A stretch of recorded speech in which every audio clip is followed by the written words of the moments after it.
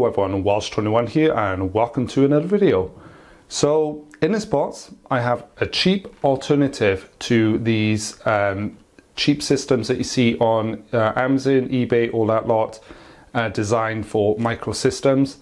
This is a microsystem in here and it cost me a fraction of the price. Normally on those microsystems they're anywhere between 200 and I've seen them go as much as £500 or dollars. It seems to be like exactly the same price, dollars or pounds. This is a Dell 3040 and being as it's a Dell 3040, it's a used system and it was £80 for me. You can get these cheap tails, they're quite simple. I've already had this open. I just realized I didn't put the power supply back in here, but I did come with a power supply. But this one also comes with an antenna for Wi-Fi. And then let's just get this out and we'll move the actual box away. Most of the packaging I've already removed, as you could tell. I've just kind of put it all in here briefly. So still wrapped in this sort of like foamy stuff, I want to say, just for delivery. And like I said, there's a bit more of it there. It did come in polystyrene, broken up polystyrene, because like I said, this is a used system. But I bought this for £80. Just make sure there's nothing on it, and there it is. So we have a Dell 3040 micro. You can get the 3050s, which have the 7th gen CPU. This has got a i5, which hopefully the camera can focus in on that. This is an i5 in this one. I'll leave down below exactly what i5 it is. The camera's not focusing. And the 3050s come with the 7th gen. So this technically can't run Windows 7. There's a workaround, as I've shown in another video, but for what I want to do, I don't need Windows 11. Windows 10 is perfectly fine. Let's just open her up. So we'll take the thumb screw off the back. And actually, talking about the back, we haven't even gone across what's on this. So we've got HDMI, got DisplayPort, we've got two USB, I believe 3.0 ports, two USB 2.0 ports, a Ethernet cable, a VGA, and that's a Kensington lock. And then at the far end here, you can see the Wi-Fi antenna where it screws into. So let's just actually get in here and then we'll do a bit of testing. This was a bit, I have had this open before and I know this was rather fiddly. I think yeah, there we go. So the whole thing slides forward. And then we can just lift that up and forward. There we go. And then at the back here, you'll see the VGA card, which is an added extra for the VGA there. That is included in this one. We have a, I believe, 120 gigabyte SSD, 128 gigabyte SSD, and that is a SanDisk SSD. So let's just pull that out very briefly. Do that by squeezing these, pull that out, so that's out. So hopefully the camera can focus on that, otherwise I'll take a quick photograph and I'll overlay it. So that's 120 gigabyte SSD. We've got a Wi-Fi card there. Again, camera focus. I do apologize, I don't have autofocus on. And then underneath this here, I'm not going to take, I could take this bit off I suppose, the fan. Right, I didn't really need to cut, so I've now loosened that up, and then the whole thing comes forward.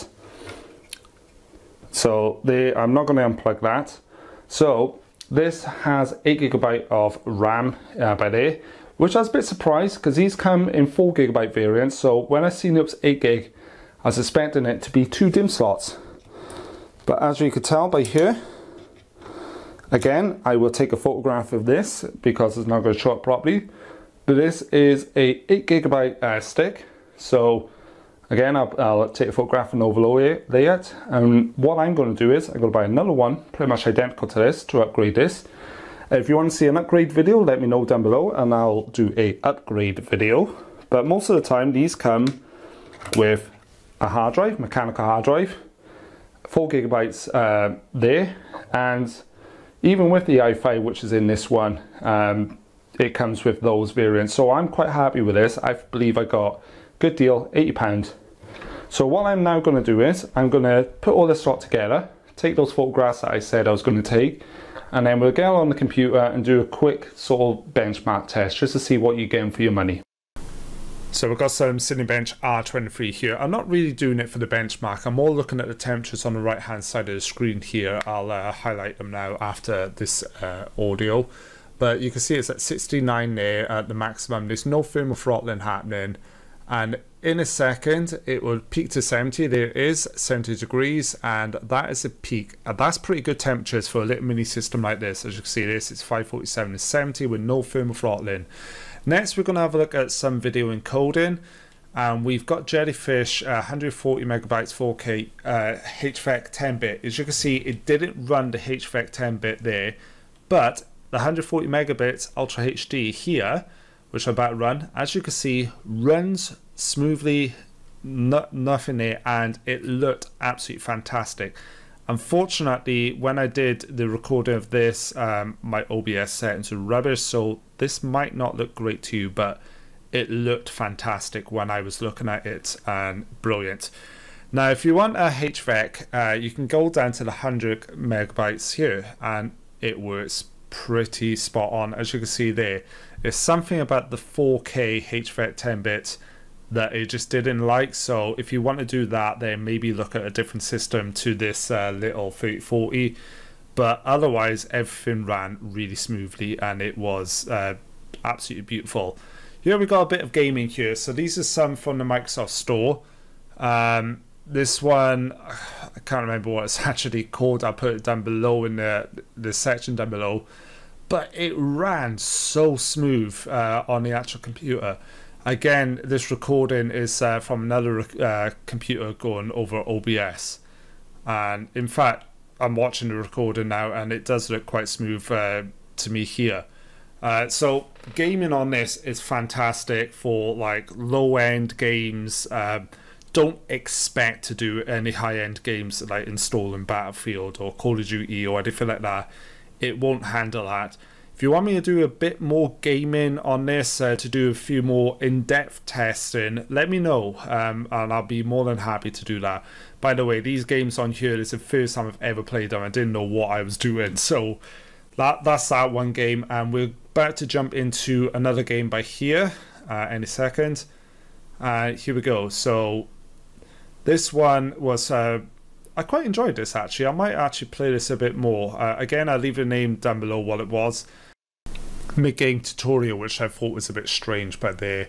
But so that's why I've just cut that little bit out there so you didn't see it. But as you can see, this is quite a fast-paced game here, and it ran quite smooth. I was surprised at how smooth this ran. I believe it was designed originally for mobile phones, so I suppose that may have something to do with it. And but otherwise, yeah, this runs. So should you buy this system? It all depends what you want to do, really. Do you want a little office system? Then great, yeah, you can have this a little office. It could do a little bit of gaming. What I'm intending to do with it, as I previously said, is use it as a Plex server. So if you want to use make some little server or a little portable system, this might be great. Anyway, yeah, so I'll just end the video here. Anything else you want me to see to do with this video, leave it down below, and give me a thumbs up and whatnot. Let me know what you want to see with the system, and I'll catch you all in the next one. Well, before I forget, thank you all to my Patreon subscribers. Ciao for now, everyone.